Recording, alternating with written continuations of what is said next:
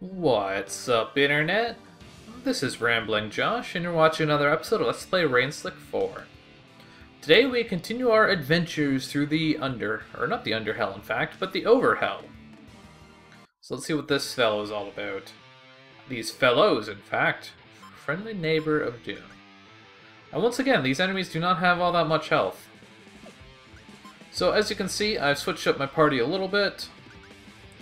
So we're going to give this a little bit of a shot. I gave Nagirichu here back to Moira because I figured it makes sense for not random battles, but like the normal enemies to focus on getting attacks out quickly so I can hopefully end battles a little bit quicker.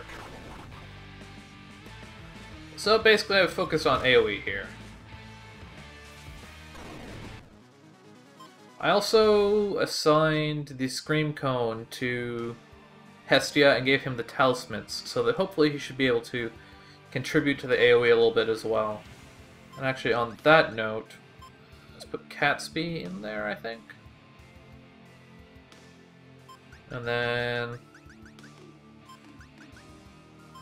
Hestia and Yeti Scarf. So that should be a decent amount of Aqua boosting. He should also benefit from the Scream Cone's Headache, and he should start off with enough MP to cast Blizzard on round 1. So, yeah. The heck is that?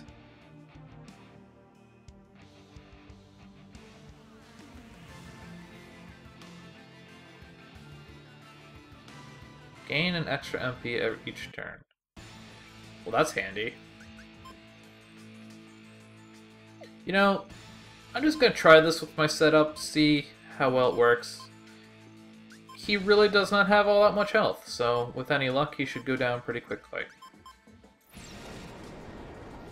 Well, wind is clearly not the answer here. Nor is water. Which is unfortunate because all of my things do water damage.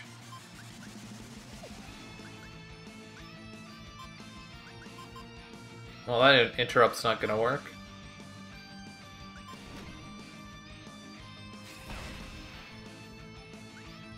Well, I'm gonna try and make this work anyways. Because I'm stubborn like that, apparently. None of these guys are using Gym, so I don't have the ability to use Ichor.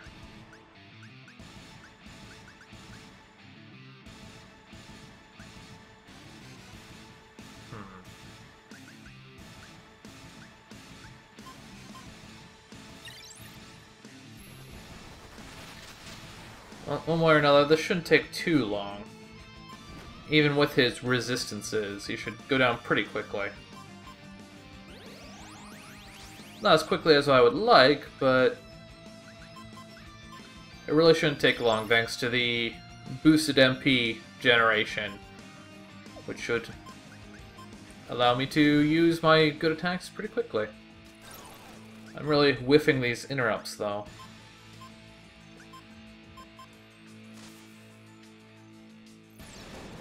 Not even 1,000 damage. Okay, this time I've got you. Yeah, interrupt. In your face.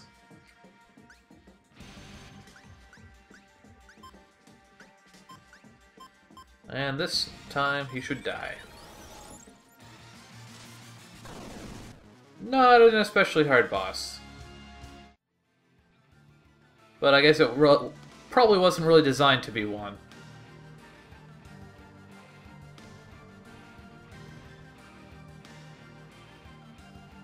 That looks like a Cthulhu statue. So, is this still just the Overhell? I was kind of hoping this... Is that Cthulhu in a beret? A Cthulhu mime in a beret? Okay. Ooh. Well, that seems like something I want to give to Vendor. Where'd it go? Where is it? Trenchcoat. That looks like a Shrine Maiden. 3 of them, in fact. Well, they should not have much life left in them.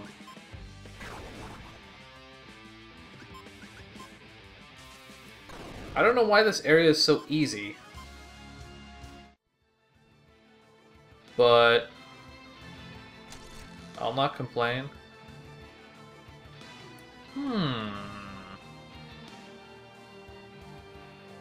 You know,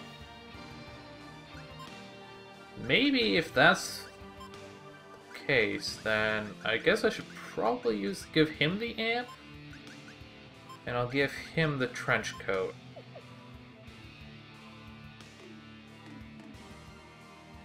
More Shrine Maidens!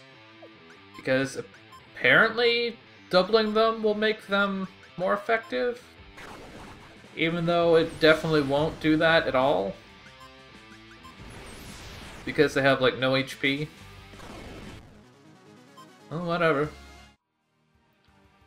I just can't help but feel that things are going to get really hard all of a sudden on me here. $20,000.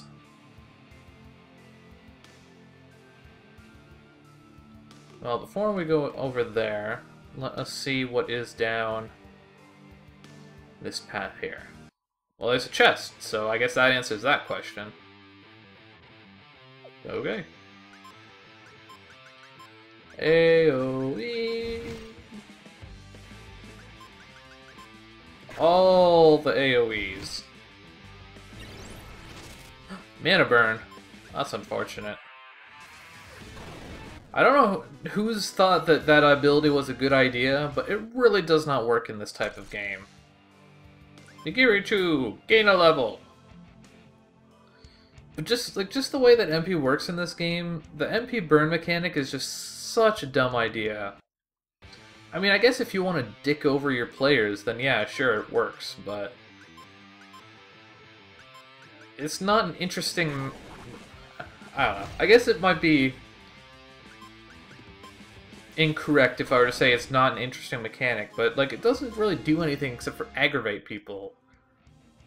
Like what kind of situation are you going to use it in where it isn't just going to be like, yeah, that ability that you used, you're just not going to use it this time. And like it's basically like you might as well just stun them. It's worse than most stuns, because if you stun a person, they still eventually use their attack. If you take away their MP, they just don't get to do that attack, and they have to wait until their next command turn comes around again. So, actually, I wonder. Is that... I think I might actually do that. It's going to reduce his strength, but increase all of his other stats. And he's not going to be taking periodic damage from the axe anymore, so... That seems like a good idea to me. Demonic Shrine Maidens.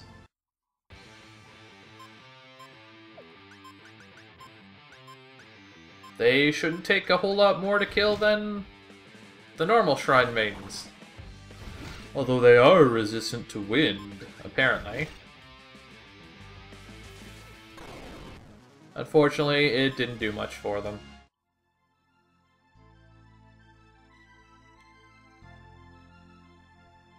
Lots of bridges.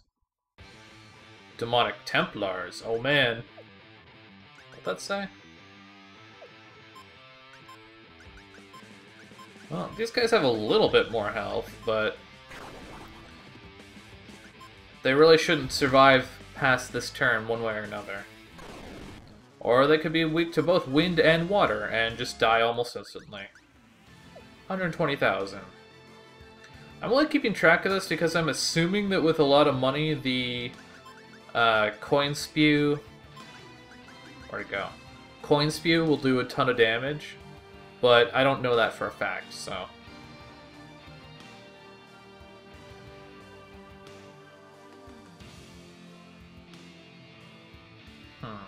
Well, the ground seems to be growing horns, so that can't be good.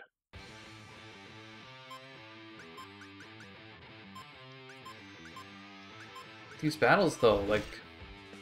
I just don't get... If this is supposed to be the final area of the game. I just don't get why these battles are so easy.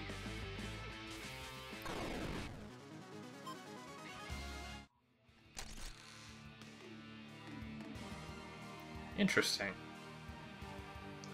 Like, maybe it's just because I've technically done all the harder stuff already, but I don't know. Huh? Oh. Okay, well,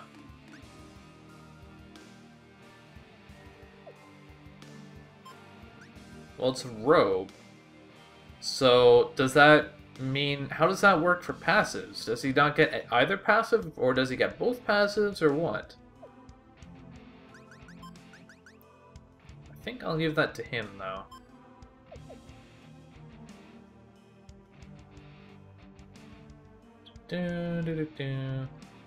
That's a big green thing.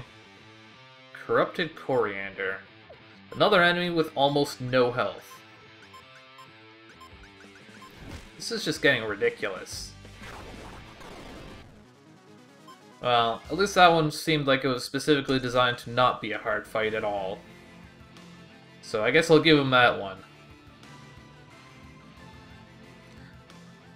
I just have to check, like... Did I accidentally change the difficulty or something? No, it says Veteran.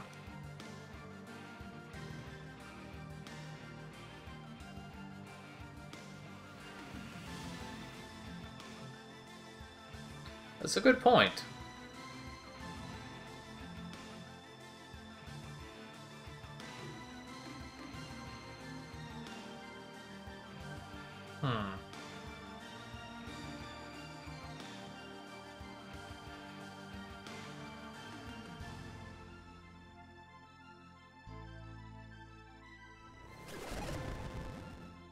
This is a pretty normal sound.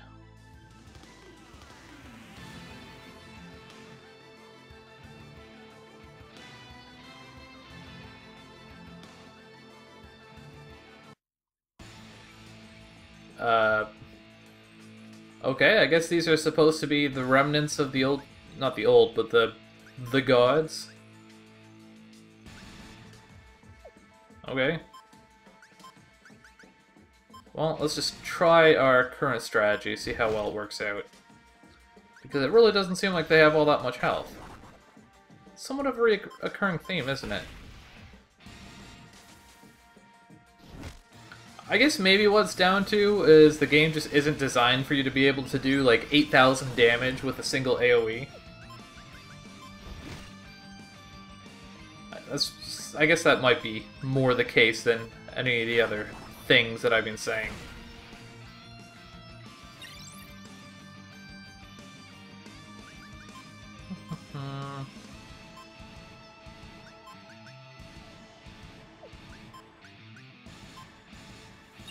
I mean, this is apparently a boss, and yet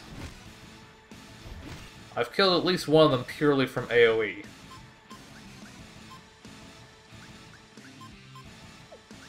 Let's actually use Wasabi.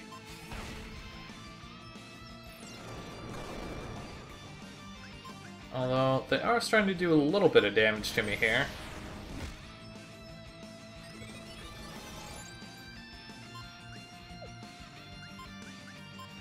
Just gonna keep AoEing, because why not? They shall die! And they died. Alright then. And once again, that was pretty darn easy.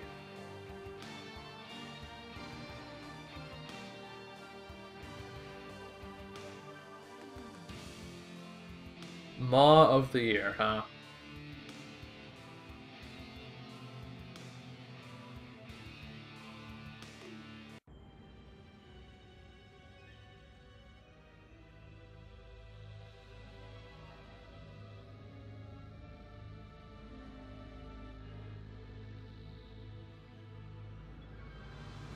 Well, okay then. This appears to be some form of mouth. Grand finale. Maybe this place will have harder battles. That appears to be a giant tongue that leads to nowhere. Sentient pus. Well, I don't seem to have much more by way of health.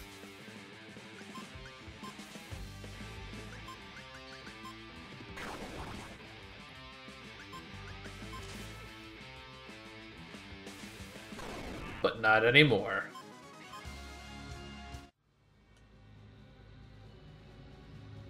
Hey look, another mouth.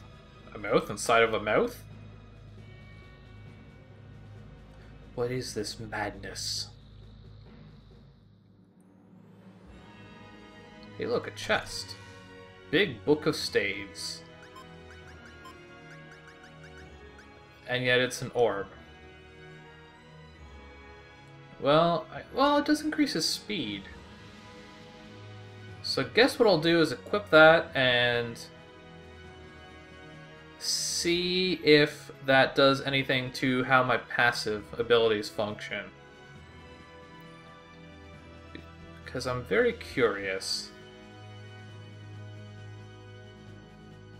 But in the meantime, we must head back this way because I spotted a chest. He does appear to start at 2 MP.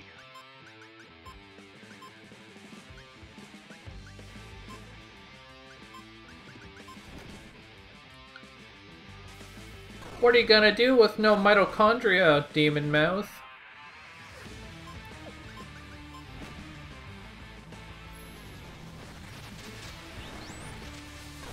I'm honestly not sure why the Scream Cone's Blizzard does so little damage.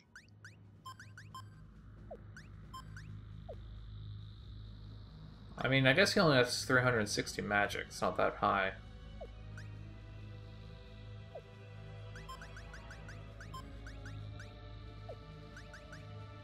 So, how much MP should Nigirichu start with? He should start with 2, so I guess that does mean that he's getting the benefit of both passive abilities from books and staves. So, I guess that opens up another How to Kill book. Not that I have anyone else to use it. Well, that was a disappointing chest. Not as disappointing as that mimic. The vegan mimic.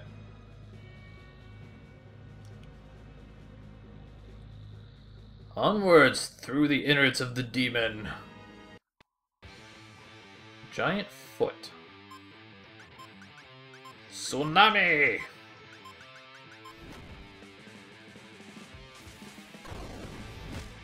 Squeesh.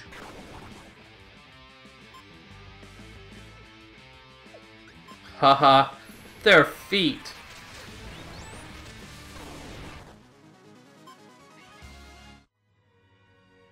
And another chest. They're just throwing gold at us left, right, and center. For some reason. I mean, I'm not gonna complain if the coin spew thing ends up actually being good, then it'll actually be quite a good thing to have so much money, but like, I guess I can't imagine there being any other reason for them throwing this much money at us. Like, I'm assuming that there won't be any more shops.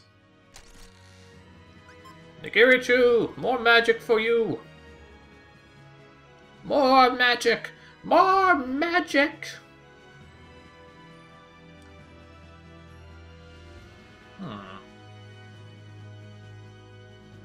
Uh-oh.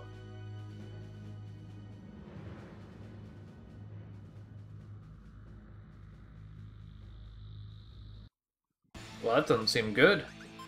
50,000 HP, huh? Well, let's give this thing a shot. I'm gonna start off with Wasabi because this is, like, serious mode here. And the Scream Cone's actually going to just defend. Ow. Okay, well... Actually, no. I want to switch Caspi out. I'm gonna switch him for Vendor. And let's see how much damage Drown does. Not too shabby! Okay. Yeah, sure. Let's transfer my MP to Vendor.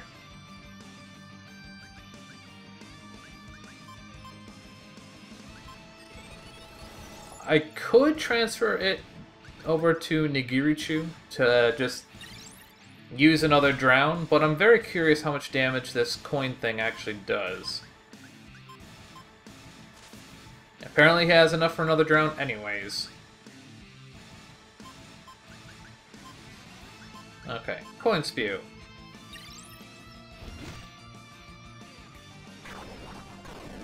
Eh, 9,000 damage. I mean, I guess it's pretty good, yeah. But it's not, like, super massive. So... looks like there's a path on the right.